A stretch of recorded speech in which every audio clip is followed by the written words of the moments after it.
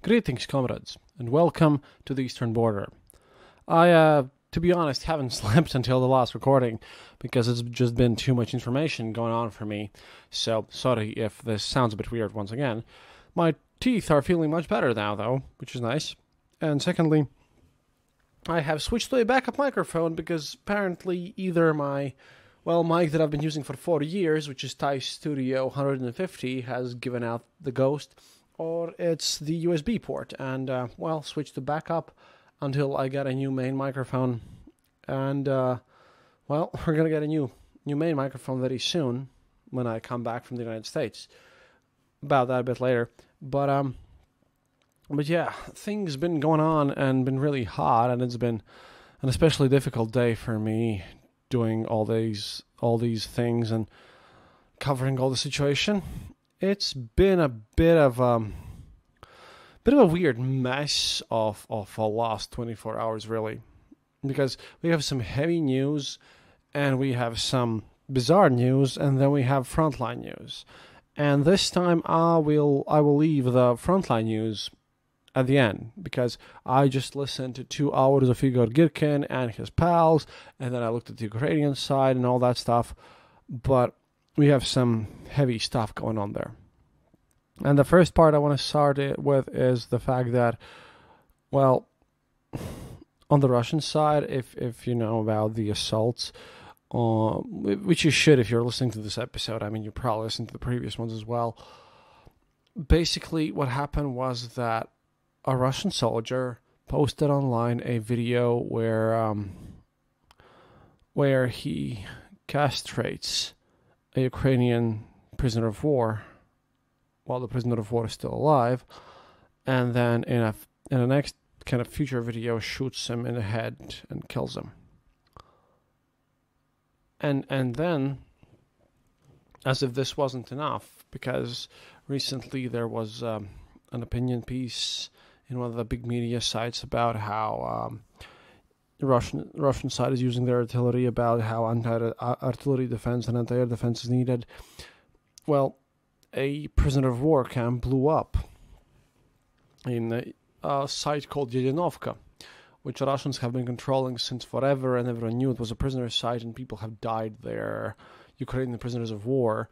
And the Russian Federation claims that this is because of HIMARS missiles, which is a lie. But we have, wartranslator.com has. I've also seen similar reports from my people, but I'll get to my people later. The reports that this most likely looks like an internal explosion, not HIMARS missiles or anything like that. But yeah, after the Russian side heard that the West is going to increase their deliveries of heavy weapons, they basically themselves blew up a site full with Ukrainian prisoners of war, and then Denis Pushilin, the head of the Donetsk region, claimed that this is Ukrainian side blowing up Azov defenders of Mariupol because they've started to speak. Let me remind you that those people are undergoing Soviet prison torture, and that's some heavy stuff. You should check out my older episodes for that. But about the current stuff, I mean, the guy who castrated the Ukrainian soldier and killed him and spread this on the video. Yeah, if you remember that I have some friends from my earlier episodes, some call them friends, some call them legitimate businessmen, some call them distant cousins. I have some friends. And they are super interested into this situation, so they promised me €100 for any clue about the guy's ID. And although Georgian Legion from the NATO and everything, they are evaluating their options, and they claim that they know who this guy is, the data, as far as I know, comes from computer data, comes from neural networks, and comes from bots. And as this guy is from Buryatia and is more Asian than white, this data is incorrect. And as my friends, legitimate businessmen, are very inventive, then, before they start to misbehave again, they would like to be precisely, exactly sure that the guilty party, well, gets some fun entertainment at home or for the rest of his life, however long that may be. But you know what I'm talking about.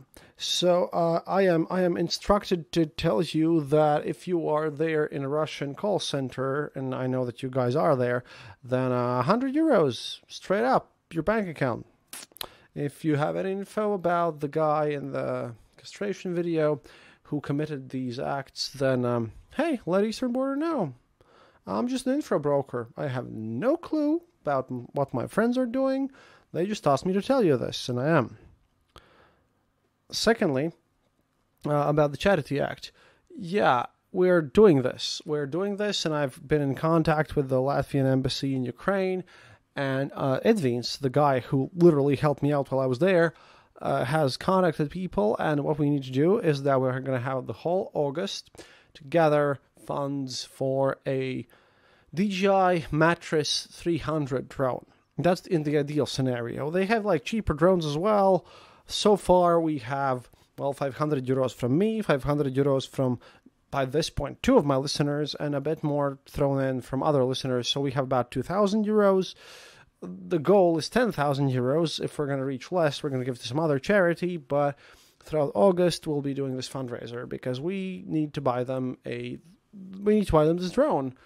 And of course, with all the data, and you'll have photos of the drone and all the documentation, it's super clear. It's just that they're going to use the money to buy the drone anyways. And it's easier for me when I go back to Ukraine to just, get the drone and then just go and deliver it to them in person, which can then be, also documented and filmed. We're going to have our own unit of Ukrainian army that we can take care of.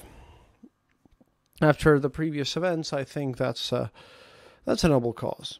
And if this fails, of course, we're going to do some other Ukrainian charity. Comebackalive.ua, which is being hacked currently, is hacked by Russians, sadly, is also among my favorites. So yeah, this is a fun event.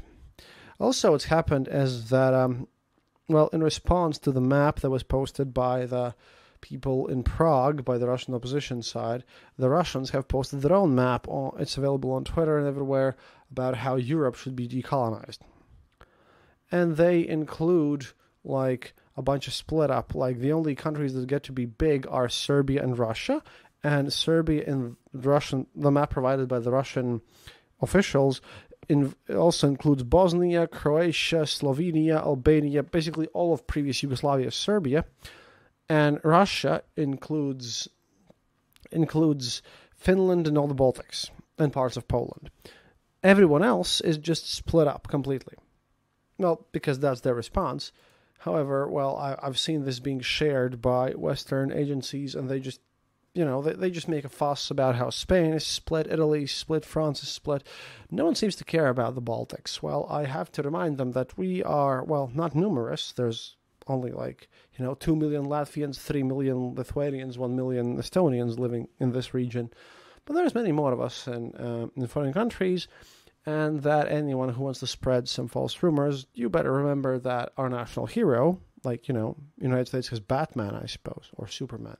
I really don't know. I'll be there. But our national hero is called Bear Slayer. If you think about the context, it makes perfect sense. Just that. And secondly, I read an article on, I think it was the Daily Beast. I just read so much stuff, and like I said, I haven't slept for a while, about how Ukrainians have lost a bunch of HIMARS ammunition. Again, Russian press service reports this stuff. I highly think that people who follow all these news should stop following Russian press, because they're basically piling lies upon lies upon lies.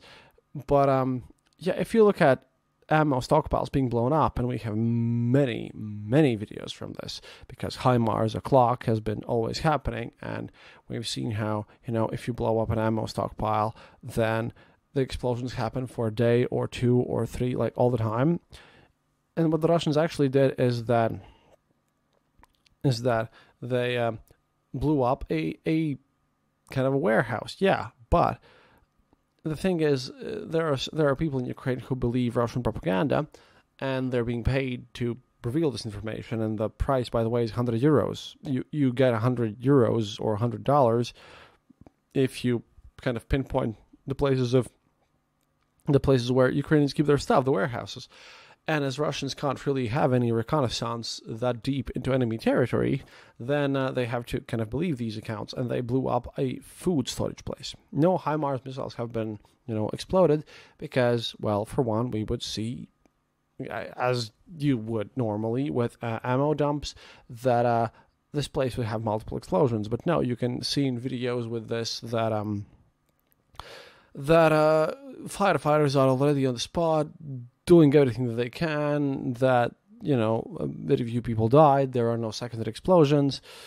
And this is one of the things that also the Institute for Research of War posted as genuine, which I find a bit odd, because, if you'd follow Russian stuff more closely, you would know that this is a food stockpile far from the front and all that stuff.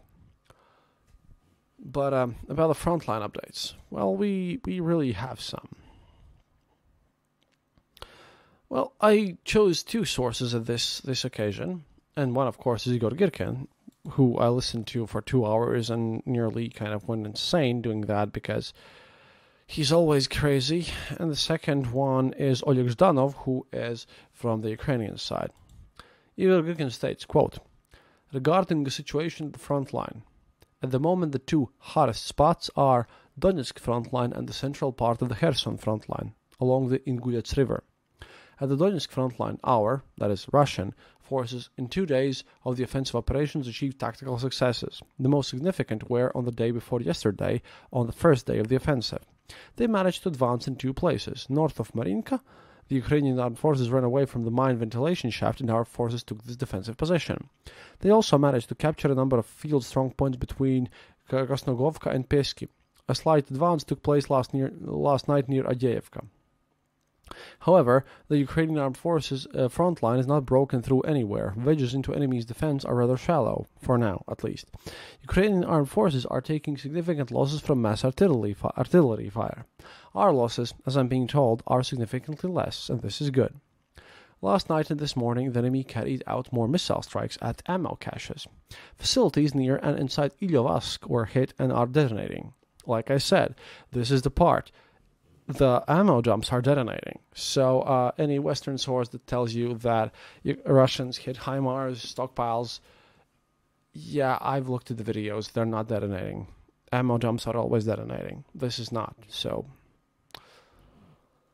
continuing on.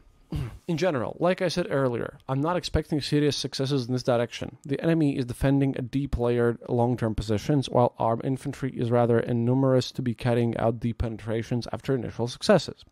They will continue, the Ukrainians that is, slowly gnawing, and our forces will gnaw back until they reach continuous build-up, which will be followed by street fights bloody for both sides. Then, Russian forces will have to face another line of defense.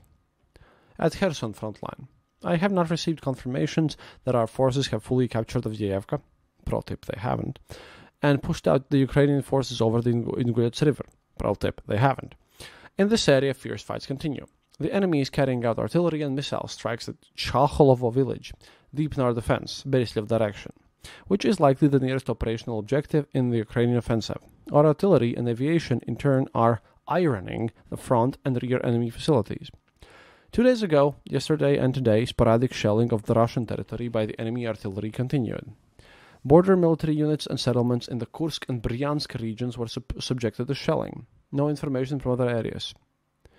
And then he kind of adds, to the questions, why I am not commenting on the liberation, I bet that involves some nasty stuff too, of Novoluhansk. I say it is a secondary direction. The enemy abandoned the village after leaving the Uklegorsk TPP without stubborn resistance, clearing the resulting tactical bag. Much more important are fights at Bakhmut direction, but in the best-case scenario, soon the battles will occur at the outskirts of the city, which were turned into the main defensive line by the enemy." End quote. That's Igor Girkin. Here we have a more Ukrainian perspective, because I believe that this really needs to be told.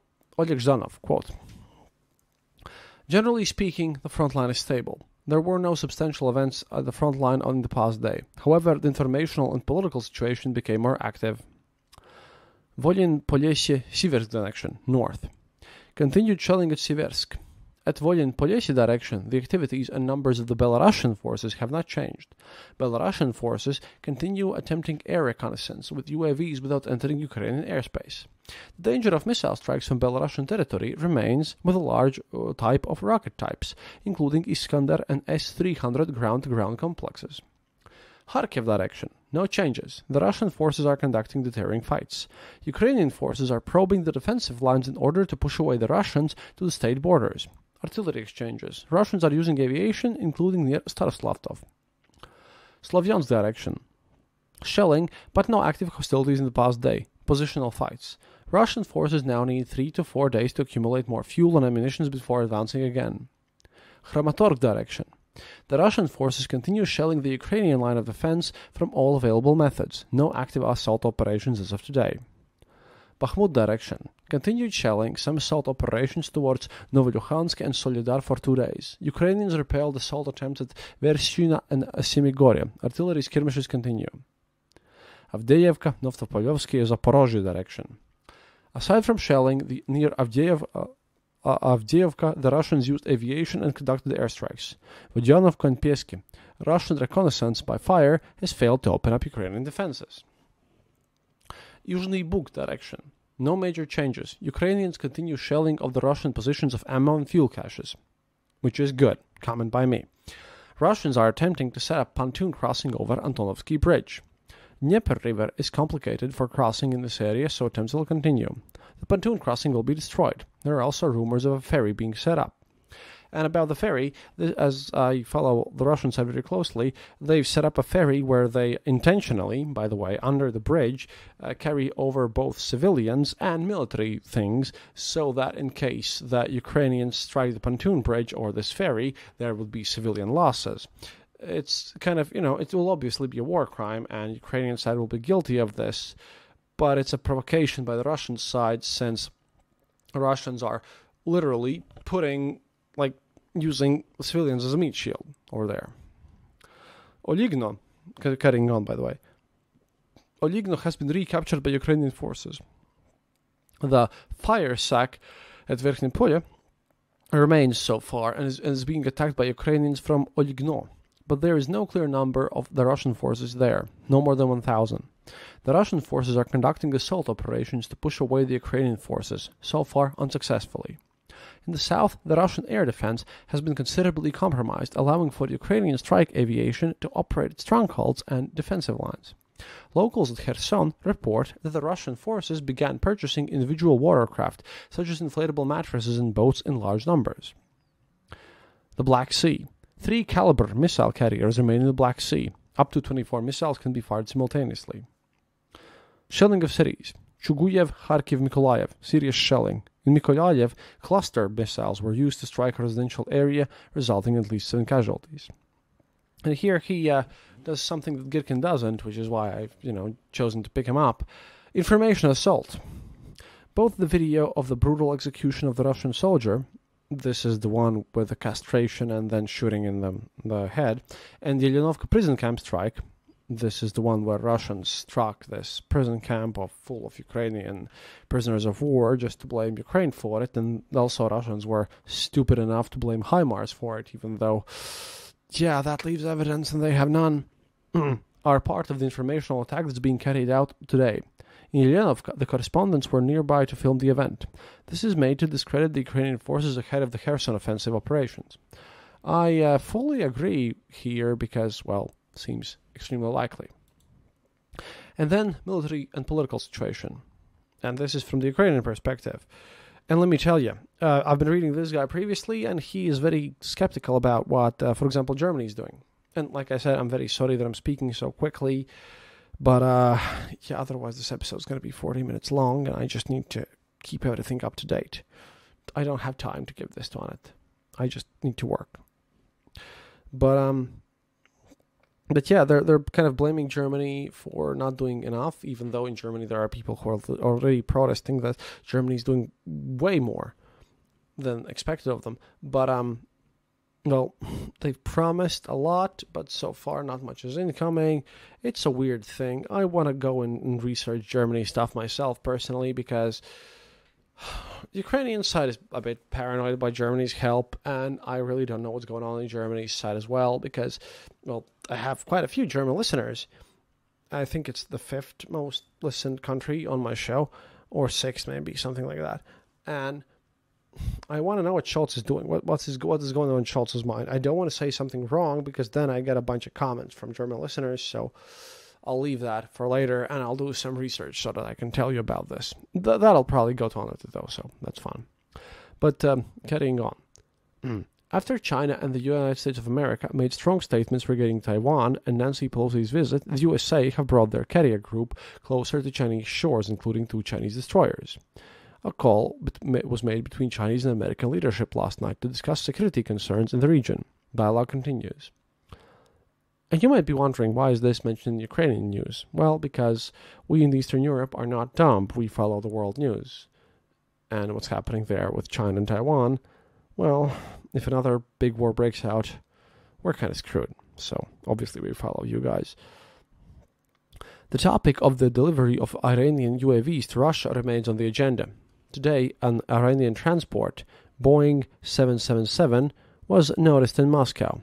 Previously, it was used to transport weapons. However, it is unlikely that the UAVs would be brought to Moscow. If so, the Western intelligence would already know about this, but the information has not been confirmed. A meeting between Putin and Erdogan is being prepared in Sochi on August the 5th. The grain issues is most likely to be discussed. Turkey prepares to finalize the deal and receive 25% of the grain to be exported from Ukraine. The Odessa port strike allows Vladimir Putin a stronger position in the negotiations. The Syrian question is most likely to be an exchange factor in these negotiations. And finally, possibly the Russian Federation will use Karabakh as a negotiations factor, since Azerbaijan is expressing dissatisfaction with regards to Russia's reluctance to fulfill the 3-side peace agreement between the Russian Federation, Armenia, and Azerbaijan. According to it, the Russian Federation must disarm all illegal armed formations and remove them from Karabakh area. Apparently, Azerbaijan is accumulating forces to resolve this question with military means. So, what we got today is a bloodfest on the border, everywhere else too. This wasn't a good day. I'll be resigning now and going off to sleep. Trying to take care of my mental health, you see. Thanks to everyone who supports me on Patreon. It's patreon.com/theeasternborder. I've heard that some people Google up our show by just Eastern Border, but it's like the Eastern Border as one word, the Eastern Border. The "the" part is apparently important. You can also find us on Twitter at Eastern_border, where you could just click the button, or you can just go to our homepage, theeasternborder.lv, and, click the donate button over there. And if you're listening to this show or on YouTube, then please be informed that Acast is just publishing our shows there, and I have no time to read the comment section over there on YouTube. That's another account, and it's all bizarre. So basically, if you're following me on YouTube, as everything that we post gets demonetized instantly, I get nothing of this, and so few of you listen to me there. Just find a different platform and maybe contact me some other way, because I remember about YouTube so rarely, and YouTube is so well porked that it's just a bit bizarre. So, yeah, if you're doing that. Finally, well, thank you again to everyone. And this is a bit of a long episode. This is why we kind of rushed the last part. I hope it's going to be fine. But we're going to be in New York, me and my girlfriend, in the 5th of August at 2:40 p.m. your time, like New York time. So we're gonna be looking at, if you want to meet us maybe for the evening, if someone with a car could pick us up in the airport, we'll talk about which airport. I think it's LaGuardia, but I'm not exactly sure. So just take us to a nice burger place, maybe to a burger place where they also have beer. That'd be nice. But we're going to be staying at our listener James's place. But I kind of don't know when he gets back from work, so we're going to have some time, and maybe we can all hang out in the evening. I promise souvenirs. So that's about it. And I'll try to respond to everyone, but my notifications are overloaded right now, and I oftentimes work way more than expected and way more than I should because, I live on a day-by-day basis. It is what it is. Trying to do my best. Hopefully you gain something from this episode because, again, the front part was a bit rushed, but hey, otherwise I wouldn't be able to fit this in, say, 30 minutes. It's already longer. I expect these episodes, as I release them, way more than my regular ones to be a bit shorter, but hey, again, it is what it is. До свидания, товарищи. And remember, happiness is mandatory.